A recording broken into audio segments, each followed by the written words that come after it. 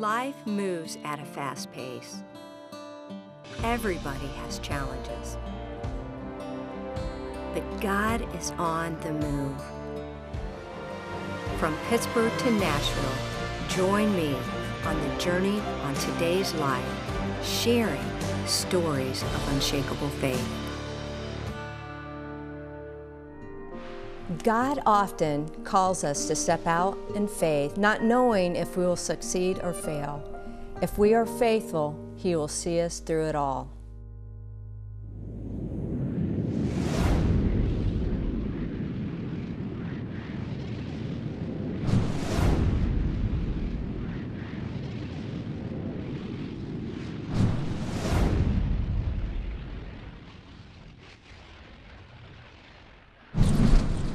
We all know it's one of the greatest Christian animated series for children, Veggie Tales. It has reached millions of families worldwide. But what inspired co-creator Mike Nawrocki to leave his study and desire for a medical career to venture out into the world of animation? How did God change his life and faith through the ups and downs of one of the greatest Christian video series of all time? This is his story of unshakable faith. This is today's life. Mike, thank you so much for inviting me into your home in the world of Veggie Tales. Now, what would Larry the Cucumber say to me right now? Welcome, welcome to my home, my house of vegetables. Veggie Tales has been an amazing property and around the world. Take me back to where it all started. Wow. Well, you know, maybe I could go back to even where I felt the call, you know, to do ministry. You know, I grew up loving to make people laugh. You know, I was a big fan of a lot of different comedies. Mel Brooks, the Dr. Demento Radio Hour was probably my favorite thing. It was parody music, you know, so it's where Weird Al got his start. So I just loved making people laugh, and I came to Christ when I was in middle school. So my dad had just become a believer, and you know, all of us. I grew up with three brothers and my mom. We kind of all noticed we had a new dad, and were interested in what that was, and so we started going to church. And for me, it was watching a Billy Graham crusade on TV. Love Billy Graham. Yeah. Love So I came to Christ in middle school. And I found an outlet for that creativity through the church that I started going to. So if there was a play or a choir or anything I could be in, I loved doing that. But I felt a call later in high school to serve in ministry, but I didn't know what that looked like. For me, I was I had this passion for drama and music and theater, but I didn't have a model for what that could look like in a ministry angle. However, my dad was an engineer, my mom was a nurse, my older brother was a chemistry major, so I kind of took those models and I said, well, you know, maybe, and then the church that I was going to was very missions-minded, and I thought, well, what I'm going to do for God is I'm going to be a medical missionary, and so that's the direction I'm going to head off on. So I went to a small denominational college up in the Minneapolis area. Crown College is what it's called now, St. Paul Bible College is at the time, and that's where I met Phil Vischer, who's also known as Bob the Tomato. And so Phil and I began collaborating on a puppet team there. So it was a student ministry. All the students were required to do a ministry, and I'd done some puppetry in high school, and so had he. And so we just really hit it off creatively. We would love to just, you know, write these crazy stories, and, you know, and we traveled around with our troupe going to different locations, and we'd like to say we roamed the Minnesota countryside scaring the Baptists. That was our favorite line. And so, but we found this creative collaboration. We got to be really good friends. But he had a plan to go to film school. That's what he wanted to do. I wanted to go to medical school. We were at the small college. Both of us thought, well, we'll just go here for a while, because, you know, we didn't have those educational opportunities there. So we ended up, you know, going our separate ways after a year and a half there. But then I ended up moving to Chicago to go to, you know, to pursue pre-med. which is where Phil was living as well. Isn't that interesting how he brought you back? Absolutely. And so so I was in Chicago, and I needed to get residency in Illinois to get state school. I was going through my family was going through a lot of turmoil, a lot of rough time. My folks were going through divorce, and so so I left Colorado. Moved to Chicago and started working. Phil was working for a video post-production company at the time, and after a few months, a position opened there as a graveyard shift video duplicator. So I said, "Oh, I can do that." So I started working there, and then just started getting more and more involved in production. And Phil and I were working together and learning this new trade of a lot of what was happening in video production at the time was brand new. Nonlinear editing, computer animation was just coming on the scene, and we started talking about what we could do to take the writing and the performing and what we had done with puppetry and translate that into computer animation. All the while I'm in school, so I'm doing, working part-time and going to school, but God just kept opening these different doors, and for me it was just, I was just passing through. This is so much fun, I love doing this, but I'm going off to med school. So I finished my undergraduate in biology, and I applied with the Peace Corps. I was accepted. I was going to go teach biology in West Africa for 2 years and then come back and go to medical school. So that was a plan. So I was accepted. Meanwhile, we had been working on a promo for Veggie Tales, and really literally within the same month, I received my acceptance letter from Peace Corps and found out that we got funding to do our first show for Veggie Tales. Now go back a little bit. How did you come up with the idea of Veggie Tales? Well, necessity was the mother of invention, really. The computer animation was brand new at the time. So really, if folks can remember the Scrubbing Bubbles commercials from the late 80s, early 90s, that's about as complex as you could get with computer animation. Pixar was just doing some early experimental films, and this was even before Toy Story came out, which was the first computer-generated feature film. So we needed really simple characters, characters with no clothes and no hair and no limbs, and to tell stories. So if we had a simple character to tell a story with, then we could actually afford to tell a story. And so we just decided to use vegetables. In fact, Phil had animated he had modeled and animated a candy bar, kind of moving around in one of those initial tests. And his wife Lisa walked by and said, "I don't think moms are going to like great values coming out of candy bars, there's just something." So then the next thought was, well, vegetables, are healthy. So it was just that was all the brilliance that was involved, so it was just, characters that were goofy enough to work and with telling stories. Well, did you have any negative responses from other people when you started creating vegetables? Or? Oh, well, yeah, trying to sell in the show was kind of funny, so, we would go in and we were looking for funding, so we would, pitch the idea of, well, we've got singing, talking vegetables are going to tell Bible stories. Would you like to give us money? And everybody would be like, it's like, no, I don't think so. No, that doesn't sound like a very good idea. But it was just goofy enough and cheeky enough, and we were able to get enough money, by putting in our own time and money and raising money from family and friends to be able to afford to do that first episode. And once we made it, then people were like, "Oh wow, this is really interesting." We took out ads in Christian parenting magazines to sell the first 500 episodes that we had, and one of those episodes was an executive in Nashville at Word Records saw our ad and ordered a copy and fell in love with the show. But you were still pursuing a career in the medical field. When did that all change? When did God decide to take you? Yeah, it's a different, well, so this is leading up to getting funding for our first show. So this was back in 1990, it was early 1993 when that funding came through, and I'd finished my undergraduate and was about ready to go on the Peace Corps. So it was at that moment of, okay, we're gonna work on our first show, and I'm going to stay here for that, or I'm going to go to Africa, to be in Peace Corps. So that was sort of that split, that fork in the road for me. So it was early 1993, and so then by later 1993, Christmas of 1993, is when we finished production and shipped our first show.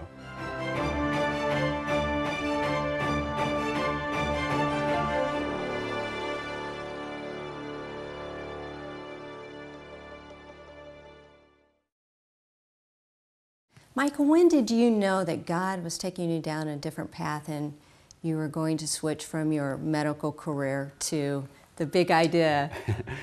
You know, it was one of those things that wasn't, it wasn't like the clouds opened and a voice, you know, came down and said, you know, do this. It was more of a, I think it was a process of discernment. You know, I remember when that choice was laid before me, you know, with that acceptance letter for Peace Corps and the, you know, the funding for our first show, you know, it was a real, I was at a point where, okay, I have to decide, and whatever I decide is going to really influence my path and where I go. And even I had spent so much time following what I felt was going to be my call, you know, it's like, well, did I waste that time? You know, what does God want me to do with that? And so, you know, for me, it was a process of praying about it and asking the people around me who knew me best, you know, for advice of what I should do, and really, you know. Were your parents upset about it, or you know, were they concerned? By this time, you know, my folks were back in Colorado, and I was, you know, out in Chicago, and I, you know, I know my mom particularly, you know, who was a nurse, you know, she loved, you know, the fact that, you know, I was going to be a doctor, and she bought me you know, as a graduation present for my undergrad, a leather-bound edition of Grey's Anatomy, and you know, so it's like that was very meaningful. I thought, oh, I'm going to disappoint my mom if I don't do this. What'd you say when you decided to? Oh, but they were very supportive, you know, and I can imagine now as a parent of a college child, I'd be freaking out. It's like, what? But she was, both and my dad were very supportive of the decision. They didn't exactly know what that was going to mean, but a lot of people around me, a lot of my friends, really, you know, were able to identify, like, wow, you know, we think you have a gift in this area, and you know, so maybe this is where God wants you to be. And I really do believe that, you know, if I would have followed that other path, God could have used me as well, you know. But it was at that moment, it was just this discernment of, okay, this is what I think. Later, years later, when I was doing research, we told the story of Esther as Veggie Tales, and that was really meaningful to me when we did that. Just to, as I was researching that, here was this character who basically was put in a situation where she had to make that decision of what to do, you know, at such a time as this, and you know, to act in a way that God was going to, you know, use her to bring glory to Himself and to help others. And so, you know, so that moment in time when I was making that decision, you know, I considered it my Esther moment. You know, what am I going to do with how God's calling me? And you know, it wasn't really cut and dry, but you can look back and say, okay, I think God's hand was God's hand was in that the whole time. Veggie Tales has just boomed. Take me back. Do you remember the days when, you know, everybody wanted Veggie Tales? It was so surprising because animation is sort of the thing where you're in the studio making the donuts, you're making the animation, you're producing it, and then you're sending it out, and people are watching it, you know, away from, you know, where it's being produced. You know, it's like if you're in theater, you know, you're in front of a live audience, you're seeing how people react. It was really interesting to start getting the feedback back in those early years, because we loved the shows, we'd send it out, and then we started getting feedback. Oh, you know, people are liking this and they want you to make another show. Okay, make another show. And then you start to hear that college kids are having Veggie Tales watching parties, and we're like, really? T-shirts, yeah, exactly. Toys. All those sort of things. And you know, we were really new to it, and but it was really, you know, it was very surreal to know that, you know, it was really catching on. And even those first few years, from 1993 to about 1995, we were, you know, still struggling to keep the lights on. Even though, you know, we were getting advances on production, they were still really lean, and, you know, we were, you know, struggling just to produce the shows. But, you know, from around 1995, 96, it really started to catch on. And hey, why don't you guys do an album too? Because you can just combine some of the songs that you've used in your, you know, in your videos to make a music album. So so we threw a few of the songs together, and then the album sold, you know, like crazy, and it was just very, very surprising for us. And we're up in Chicago, which, you know, we were in the production field in Chicago, but Chicago is a very commercial, you know, they do a lot of commercials. It's not really an entertainment town. And so for us, just to kind of see, you know, this whole thing blooming all over the United States was really, you know, it was, you know, a surprise for us. So big entertainment, big idea entertainment, yeah. That was in Nashville, right? Well, we moved to Nashville in 2004, so we got our start in Chicago. Oh, okay. Yeah, from 1993 to 2004, we were up in Chicago. Yeah. What is your greatest memory or moment through the Veggie Tales? Wow. the success part, or? You know, there's a moment for me, I mean, there's probably several, but I remember one moment sticks out when I kind of realized, wow, this could really work. We were renting some space from a friend of Phil Vischer's in the old Sun-Times building in Chicago, right along the river. And Phil had modeled and lit the room for the living room for Junior Asparagus, where he was watching Franken-Celery on TV on Where's God When I'm Scared, which was our very first episode. And I just saw the computer rendering out the scan lines in this beautiful 3D image. And I was just staring at it thinking, wow, this is really a magical world of computer animation. And if we can make a show that draws people into this world, then I think this could really work. And really, you know, our hope from the very beginning was to create something that would draw people in to stories that would help parents pass on biblical values to their kids. You know, knowing that how important story is to how kids see the world and how their beliefs are formed. We felt like, yeah, if we could draw people into this world to tell stories that assume there's a God who made us, who loves us, who wants a relationship with us, and then to remind him that, you know, he made them special and loves them very much, that this could really work. What is your greatest challenge? Greatest challenge? I think over the years,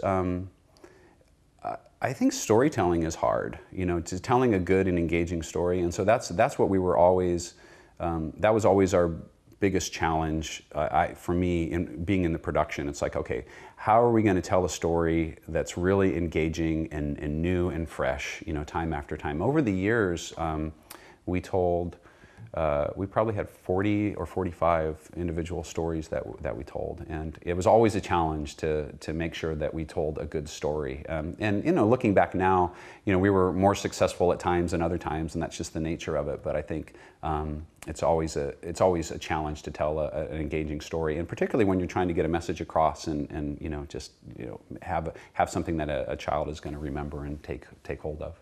You know, God takes us through those successes and then failures. Yeah. Veggie Tales, or the company, had some really rough times. Yeah. Can you share that with us? Yeah, you know, we grew a lot you know, from about '96 to 2000, and we overextended ourselves, and so by the time we were in production of our first feature film, which was Jonah, we were self-financing that. At the time, nobody wanted to do a faith-based film. Now you see a lot of faith-based films. For them, you know, we couldn't get, you know, outside funding for that because people just weren't doing it. And so we were funding Jonah from ourselves, and then we had to do that, we had to slow down production of our DVDs or VHS series at the time, and so we overextended ourselves. We were also launching a new property, 321 Penguins, and by the time the movie came out, we went through bankruptcy, and so we basically lost everything. Thankfully, the brand was still very strong, and we got purchased, and, you know, Veggie Tales was able to continue, but that process of growing and losing everything, and it was a really tough time to go through, and just coming to terms with what that meant, but in the end, it was, for me, it was, I remember there was a Twyla Paris song at the time, "God Is in Control," that I just remember, you know, listening to when it would come on the radio, and it was just very meaningful knowing that, you know, this isn't in my control, it's in God's control, and whatever He thinks He wants to do with it, you know, that's up to Him, and I just need to be faithful, and I need to do what He wants me to do in the whole situation.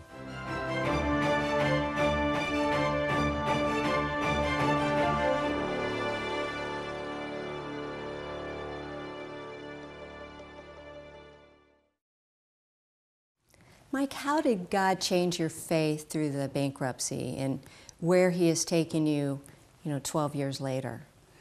Well, you know, because of the early success of, well, not necessarily early, but those, you know, that first 10 years of Veggie Tales, I think it was easy to feel like everything is okay. You know, I got everything under control. You know, I don't have to worry about money. I don't have to worry about taking care of my family because, you know, we've got this, you know, amount that the company is worth, and so I can rely on that.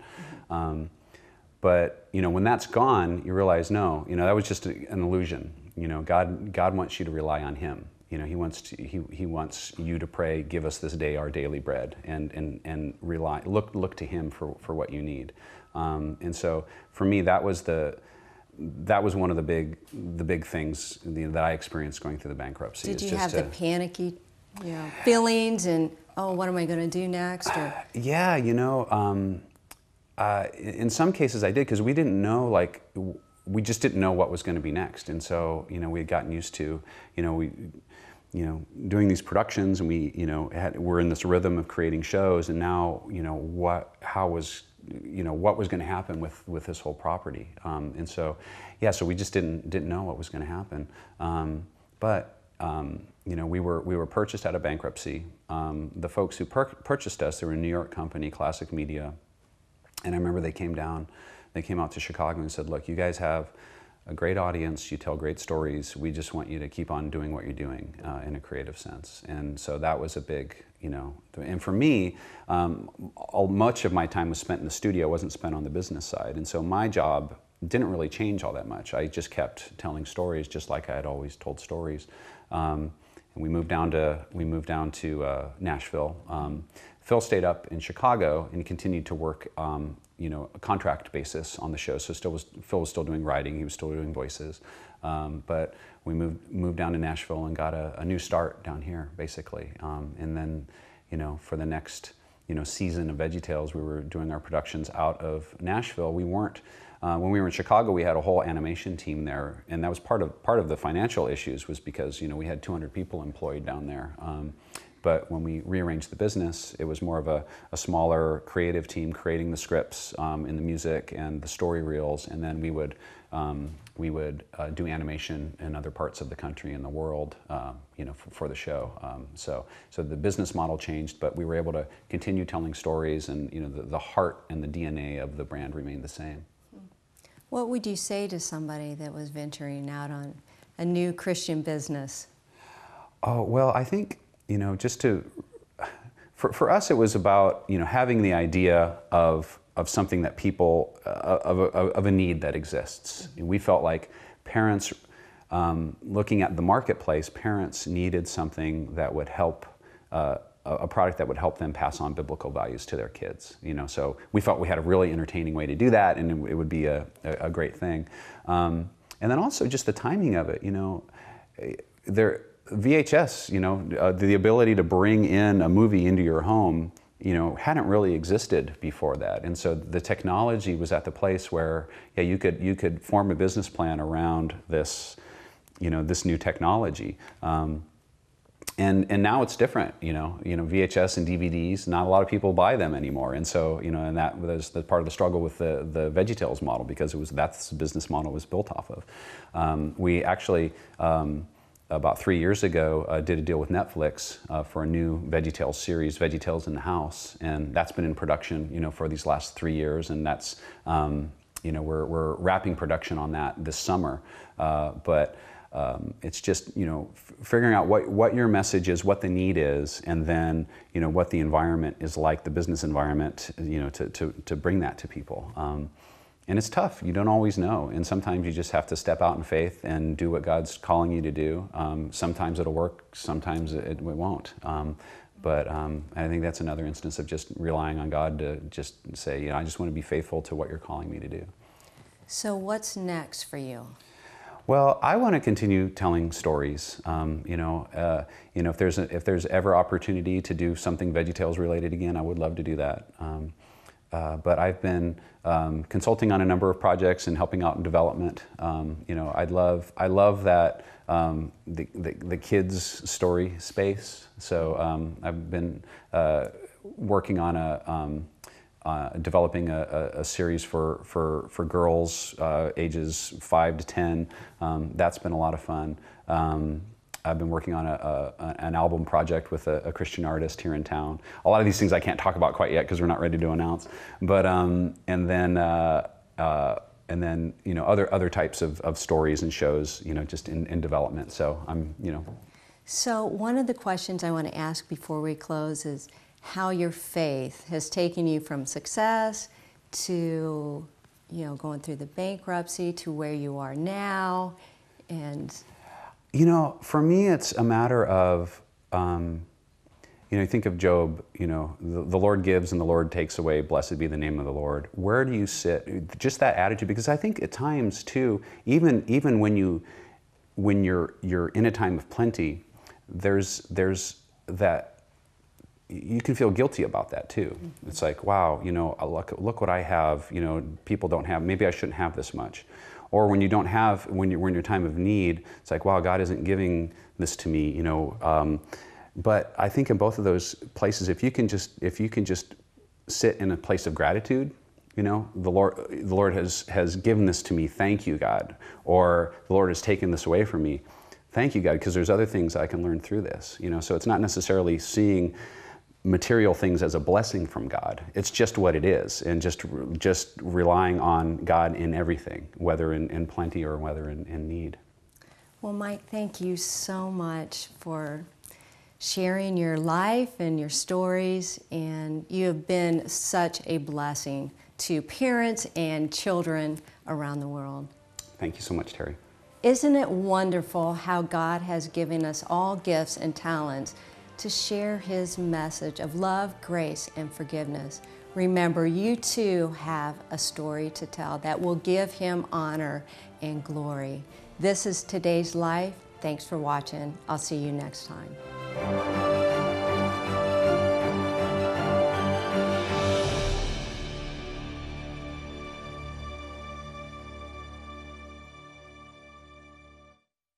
Cornerstone Television wishes to thank all our faithful viewers whose consistent prayers and financial support have made this program possible.